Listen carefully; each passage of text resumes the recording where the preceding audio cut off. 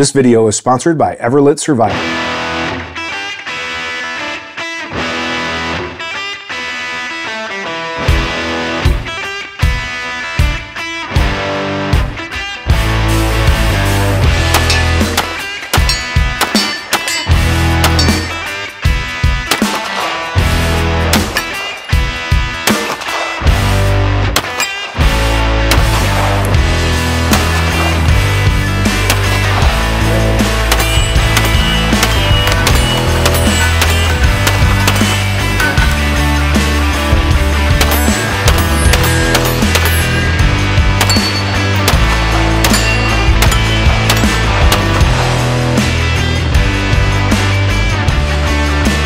The Holosun 509T closed emitter mini red dot optic has become one of my favorite red dots for a handgun, and with good reason. They've really earned it. And I will say that I truly feel that when it comes to handgun red dot optics, Holosun is arguably the most innovative company out there right now. They're in the lead. Yes, they are made in China, so we're just going to get that right off the bat. You know, they do have American people in America that work with the company and stuff, but yes, they are manufactured in China.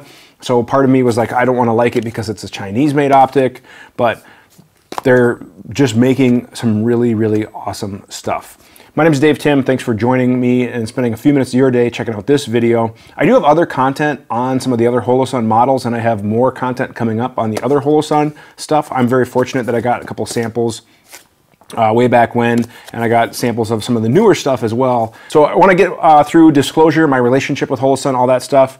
Way back in the day, about 2.5 years ago, I did receive a sample 509, and I did a first look video on it, and then I was basically told, hey, you can just hang on to it, keep using it. And I liked it so much that I bought additional ones. They're not paying me, they're not telling me what to say in this.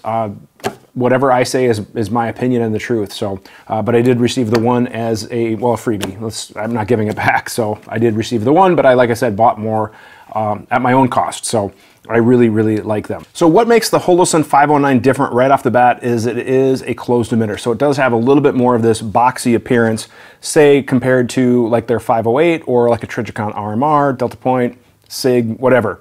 Most of the open optics have one piece of glass here, and then they have the emitter down here that points up and reflects off the glass. But this is all open basically here. So again, we just have that one piece of glass that goes right here, meaning that crud, dirt, debris, whatever can get into this area. And it's not that big of a deal, but part of daily carry is your optic is gonna get exposed to lint, body cells, skin cells flaking off, you know, all sorts of crud or whatever, and that's just a reality of daily carry. With the 509, what's cool is, again, we have that more box-like shape because we have a piece of glass up front, but then we also have an additional piece of glass right here. So I can't get into the emitter. The emitter is inside, pointing towards the front, so it is protected. Now the benefits to this, not only for daily carry do we, you know, easily clean it off if we get some of that lint, crud, whatever on there, but also for the elements, rain, snow, dirt, whatever it might be. This arguably is a little bit more of a durable system, and it's more like rifle red dots. There aren't a ton of open emitter rifle red dots on the market. There are a few, but most of your rugged, durable red dots that are in that patrol rifle space or whatever are going to be closed emitter systems like this little guy. So basically they've taken some of that and shrunk it down, and arguably this is one of the best closed emitter optics on the market. How does it compare to its competition? Well, let's be honest. We have the Aimpoint Acro, which is now on the P2. We also have the Steiner MPS. I know there is one other company that's working on a closed emitter, but let's just say the big three right now are the Holosun, the Aimpoint, and the Steiner. Now, I have not played a ton with the Steiner. However, I will say I've heard issues of, you know, some quality with the Steiners as far as screws coming loose or whatever, but I don't know how big of a sample size that is, but it's new, so it's to be determined. We also have the Acro, which I had a P1. Battery life was horrible. I ended up selling it. I don't have a P2 yet. I've heard battery life is better, but arguably Aimpoint is a quality red dot, but it's also more expensive than the Holosun, where now we have the Holosun, which I would say arguably bang for the buck is the best closed emitter right on the bat. So let's just talk about pricing and availability real quick since we're talking about that. Right now, MSRP on the red is $505 and MSRP on the green is $541. Now that's MSRP. Street price is obviously less. And in fact, from some of your favorite retailers, I've seen these, the X2 version, you know, really close to that $400 price point, which for what you're getting is really, really good. Now my favorite is obviously going to be Rainier. I'll have a link to the webpage down below where you can find links on how to learn more, purchase, things like that. So please check out the webpage. We have all sorts of other articles, links, stuff like that, and it really does help us if you check out the webpage and use the links on the webpage as well. We do make a small commission, so I do appreciate that. So real quick, what you get in the box is you get the instruction manual, which I highly recommend you read it because that talks about like the auto function, the lockout, you know, what shake awake is, all that other stuff. So read that. You do get the optic itself. So this is a new one that I happen to have. You get some screws. The screws then go with this plate. So this is an RMR adapter. So if your slide is cut for an RMR, you would put this on, and then it kind of has this mini Picatinny looking surface that the clamping surface of the 509 actually mounts to. Otherwise, there are companies that are making other plates, or you can get your slide milled to basically this footprint, so that way your 509 could clamp right on there. But it's in essence like a mini Picatinny looking. You have a lug, you have a groove, you have dovetails, you have clamping, you know, engagement dovetails there, and then it all kind of clamps together like so. And they also do give you the sight tool, which don't lose these. Check out my quick tip so you don't lose track of these because they are important. You guys know that I'm not a big spec reader, but I will give you the basics. It does take a 1632 battery. What's great about that is it is a side mounted battery compartment. So you just take that little tool, open this up, the battery compartment comes out, you can replace the battery. So you don't have to worry about re-zeroing, taking the optic off, anything like that. It does have the solar panel on top for a battery backup. 50,000 hours a battery life. I mean, I can't remember what setting that's on. It's not on like super bright, but the reality is I change the batteries about once a year, and sometimes it's even, you know, less frequent than that, and I have not had a battery run dead on the Holosun. Now, what's also cool about the Holosun is on the latest models, it does tell you, like it'll blink and it'll tell you like, hey, the battery's going dead, change me soon. So that's really cool about them. But battery changes are super easy, long battery life, alert, like everything that I would want in a good working, high quality red dot, the Holosun has. It is available in red or green, so whatever your preference is. Some people prefer red, some people prefer green. That's a whole nother debate. 1 MOA clicks per adjustment. So you have the windage and then the elevation. 1 MOA is industry standard, which is awesome because, like, for me personally, when I zero at 10 yards, I have a target with a grid that coordinates with those 1 MOA clicks. Working temp is -40 Celsius to 70, so super hot, super cold, which is great. Has an IP67 submersion rating, vibration rating, and the weight is 1.7 ounces. For all the rest of the specs, you can check out the webpage, or I'll have a link to them in the article. But again, I don't want to waste time reading specs. If you guys are spending any amount of time at the range, one of the things that often gets neglected or forgotten is a trauma kit. Everlit Survival has put together this kit, the Emergency Advanced Trauma Kit. Not only is it competitively priced, but it also features all of the things that we would look for in a quality trauma kit. A genuine Gen 7 combat application tourniquet, equipment to establish an airway and aid in breathing, compression gauze, chest seals, a variety of bandages and gauze. The case is quality and well designed and features a quick detach boo-boo pouch when you just need access to minor things for a minor cut or laceration. Available in 4 different colors, and it organizes the gear well to make everything accessible quickly. Keep one in your range bag, keep one in your truck, and check out the Everlit Survival Emergency Advanced Trauma Kit. We'll have a link to the product in the description below, and we appreciate the support of Everlit Survival with sponsoring this video. Here's what I love about this thing is it is just awesome. They are durable. I've dropped it. I've gotten it dirty. I've gotten it snowy. I've shot in the rain. I've shot in the sun. And these things just keep on rocking. So I have had my first 509 on my Glock, which is one of my everyday carry guns. I've been carrying this, like I said, most off and on for about those past 2 years, and it has been awesome. I also have one on my Staccato 2011P here. On the P, this has been awesome. This is probably as great of a duty pistol setup as you will ever get. Good quality Surefire light, Holosun 509, Staccato P. Like, this thing just absolutely rocks, and I have not been nice to it. As you can see, it has a bunch of scuffs and scrapes. It's dirty, but this thing has just held up amazing, and everything that I've thrown at it, it works awesome. I have put a lot of rounds on these various guns with the 509s, and they have held zero just fine. Now, the only thing I will say that I've noticed with the 509s is that there is a slight magnification.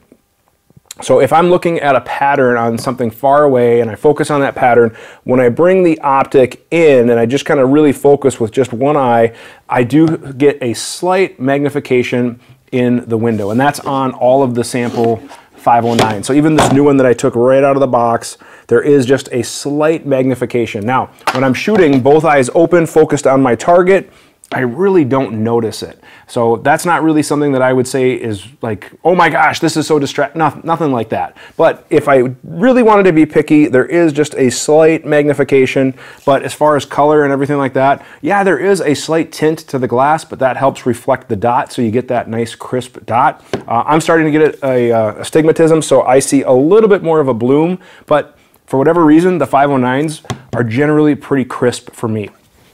So I like them in that regard. But yes, there is a slight color tint, and that's just how it works.